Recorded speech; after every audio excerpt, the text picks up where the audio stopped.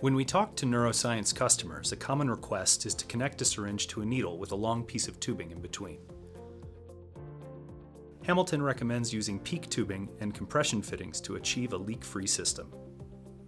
For this setup, you will need a 100 microliter or smaller syringe with a removable needle, 1/16 of an inch compression fittings, HPLC grade PEEK tubing, the RN to RN compression fitting, a removable needle of desired gauge and length, mineral oil, and a priming kit.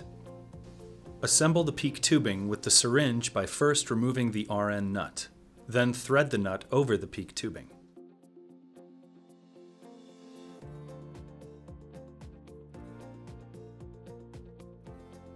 Next, install the PEEK compression fitting with the large ID upwards.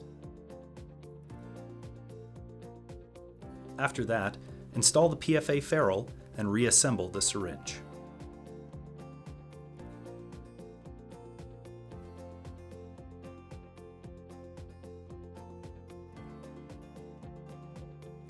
Follow the same procedure to connect the PEEK tubing to the RN to RN coupler.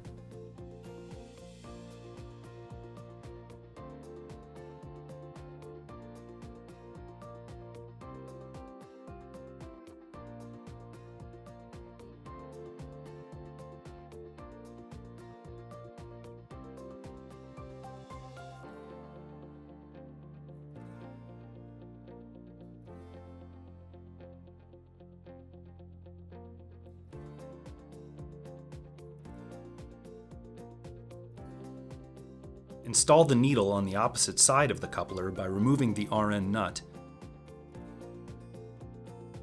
inserting the needle, and reinstalling the nut.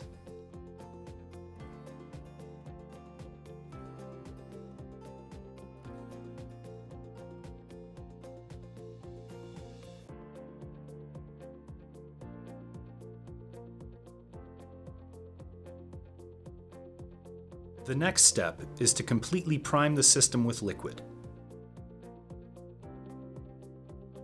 Mineral oil is commonly used for this purpose because it will not mix and dilute the sample that is aspirated into the needle. Aspirate oil into the priming syringe. Then assemble the needle with the septum gently pressed onto the needle.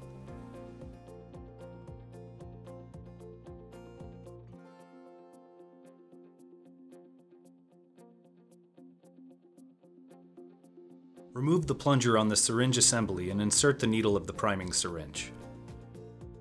Press the septum against the flange to generate a seal and begin dispensing the oil. Continue to flush oil from the needle until all air is removed from the system. This is a critical step to ensure that no compressible air pockets are left in the assembly. Once primed, begin to slowly remove the priming syringe. Continue to dispense oil to fill the remainder of the syringe barrel. Reinsert the plunger. This completes the assembly. The syringe can be inserted into an infusion pump and the RN coupler onto a stereotaxic frame. Aqueous solutions for injection are aspirated into the needle by slowly pulling back on the plunger. Note that pulling back on the plunger too rapidly can result in unwanted air bubbles in the system. Once the sample is successfully aspirated, you are ready to dispense.